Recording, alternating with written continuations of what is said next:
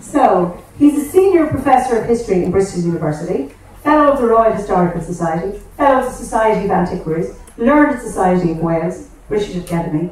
He's only published 16 books, 80 essays on British history from the 1400s to the 1700s. He's written on ancient and modern paganism in Britain, the British ritual year, and on Siberian shamanism. Now, what's really interesting, because you've all heard that before many, many times, he's been recently appointed the Gresham Professor of Divinity at London. And this is a landmark event.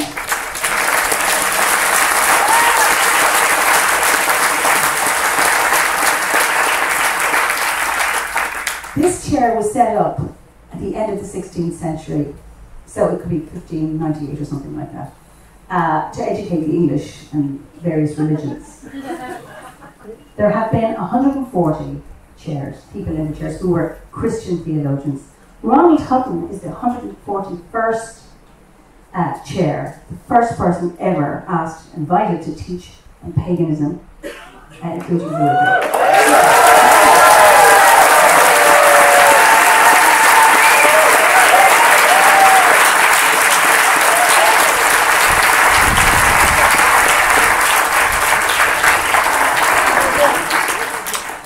Got a Melina Huggets.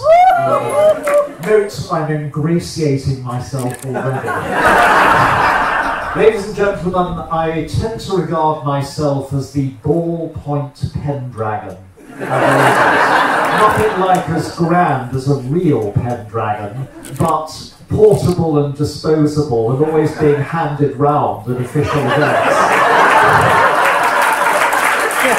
In order to do useful things.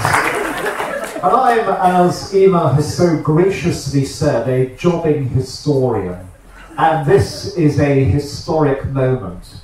So the obvious thing to do is explain why this is historic. And the answer is not just because it is the final formal transfer of chieftainship in OBOD, but it's the first time our order, in its 111 years of existence, has managed to do this peacefully, orderly, and without a civil war, a putsch, or a multiple betrayal. We can hardly look at ourselves in the mirror. So let me now explain what I mean. Our order was founded in 1911 to 12. We're not exactly sure which, because it emerges obscurely from the shadows, concealed behind the enormous bulk of a 6'8" Scotsman called George Watson MacGregor Reid, who was about 90% muscle and 10% hot air. Ladies and gentlemen, he was a great man, but not a nice one. He was a thug, a bully, a charlatan and a braggart, who somehow managed to do wonderful things. He did three wonderful things. First, he established the first ever order of Druids in Britain, dedicated to spiritual matters as opposed to fundraising, the arts, or general fellowship. And he called it the Universal Bond. It aimed to unite the spiritualities of the world. So to him, Druids were natural sisters and brothers, and of course he had equality of the sexes in his order, with Hindus, Buddhists, Muslims, Christians, and every other world faith. And they walked their talk. Not only did they establish links with all these faiths, but 21 of them allegedly went out to the Sahara Desert to stand shoulder to shoulder with a Muslim group of conscientious objectors and pacifists who were preaching against Western imperialism. And Western imperialism arrived with machine guns to take them out. And it seemed that those Druids of the Universal Bond died alongside the Muslims in the Sahara. So we have a lineage of martyrs to which to look back. And that was MacGregor Reid's dream. Second, he established the regular meeting of Druids at Stonehenge especially at the summer solstice, which we're carrying on to this day. And the third thing was, he was a socialist firebrand. He had made his living in the Glasgow docks, founding trade unions and beating up union-breaking vigilantes.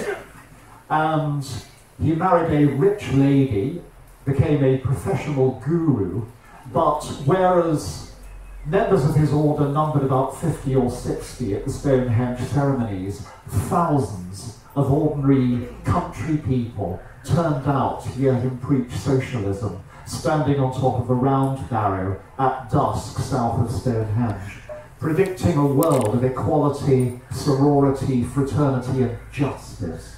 At last, the knowledge of justice and the love of it. And amazingly, uniquely, for a great Druid chief, he had a son who loved Druidry and was all set to inherit his father's order when his father at last passed on. What could possibly go wrong? Answer, everything. It's almost brilliant to see what George does. First, he leaves his wife for a younger and prettier woman. Second, when his son worries about this, he quarrels with him permanently and disinherits him.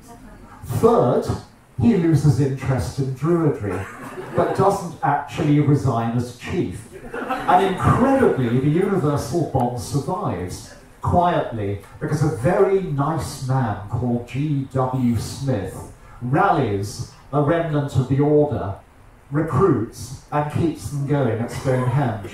And he invites the disinherited Robert, son of George Watson MacGregor Reed, to be one of his people and join them. And quietly, as the old man gets older but doesn't resign, they carry on the order. And then at last, George Watson MacGregor Reed goes to the great punch-up in the sky, and Smith becomes chief. At which point, Robert suddenly declares himself his father's legal heir and declares civil war on Smith and his friends. And the result is several years in which rival branches of the order worship at Stonehenge in an atmosphere of mutual recrimination, insult, and intense bitterness.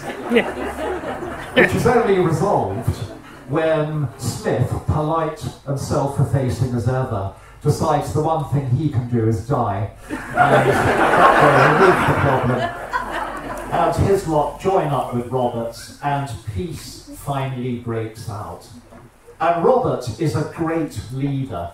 He is another massive man, physically, like his father. He could tower over a Stonehenge ceremony. When he appeared to lead one, dressed in the white robes, crowds invariably shouted things like, "Here comes Moby Dick." But he was a great leader, as well as a great figure of a human being. He scrapped politics, but he kept the ecumenical side, the reach out to other faiths. And he also reached out to the people. Under him, with him, our order, still called the Universal Bond, developed most of the rituals, the ceremonies that we still use now, and composed others. It began to hold ceremonies on Tower Hill in the middle of London at lunchtime, so the bankers could all see Druids in action and learn from them. And they composed, in 1956, the chant or saying, "We swear by peace and love to stand," for the Tower Hill ceremony, and we have it still. And Robert was in the pink of health, had two first-rate lieutenants working in harmony with him and each other, Thomas Morn, a natural medic, and Ross Nichols, poet, writer, all-round good 'un. What could possibly go wrong? Well, the answer is cholesterol. Robert MacGregor Reed suddenly keels over of a heart attack, in the pink of health, suddenly dead, without appointing a successor. And now, to avert disaster, uniquely, an election is held. This is something wisely we've never tried again. Because the two contenders are Thomas More and Ross Nichols, and the result is almost a dead heat, resulting in the two men dividing the order between them in mutual recrimination, bitterness, and creating a civil war, which now lasts for several years after. Thomas More keeping the title Universal Bond, and Ross Nichols founding the Order of Barts, Ovates and Druids, which is the Universal Bond with a rebrand and a reboot and a reborn.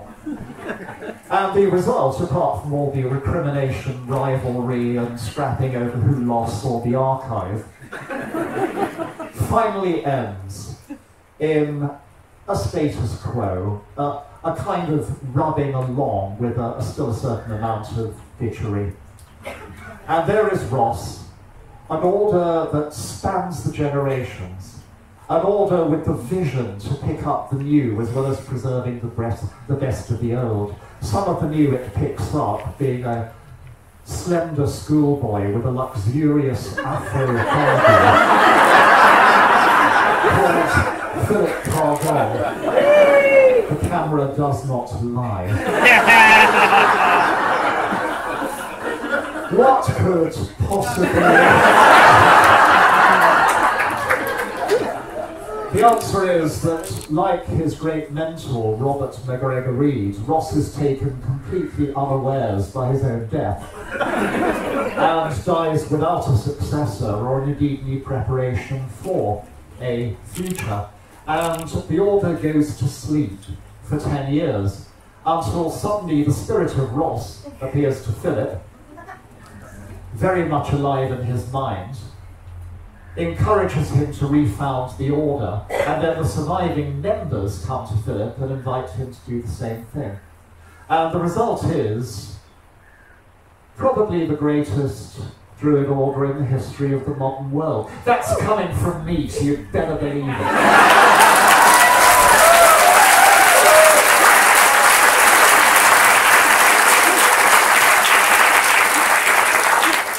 Druid orders which function more as friendly societies and benefit clubs and insurance societies and ceilidhs have got greater numbers in the 19th century. But there's never been a spiritual Druid order dedicated to personal growth and to the meeting of this world and the other worlds that has achieved the success, the numbers, and as this gathering so clearly testifies, the sheer geographical reach of OBOD. And that's a testimony to the quality of our leadership. I wasn't there at the time, so I can say this with utter impartiality. And now we come to this extraordinary turn of events, the completely unprecedented and frankly, ladies and gentlemen, shocking spectacle of a peaceful transference.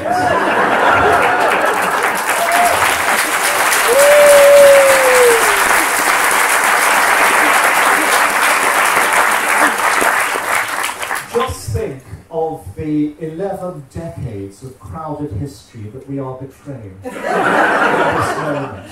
According to everything for which we've stood in the past, according to our entire record, Philip should be dead. It's now too late for him to do so. Emma should then have declared herself chief, followed shortly afterwards by Dave the Bard from his payment, establishing a rival group. And then the eldest daughter of Philip and Stephanie would count up to 2,000 and then proclaim herself the true chief.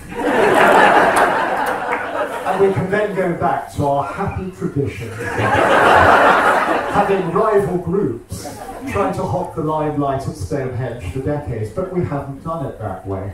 As part of the magic that is OBOD, here we all are together. We've turned our back on the past, and frankly, since I spend so much time there, I recommend to you the best thing one can do with the past is to turn one's back on about 98% of it. But we are making the future, and we're making it wonderfully. It could be that what's just happened is that Druidry has matured at last. It could be we even got sensible. But then I look at Adrian and...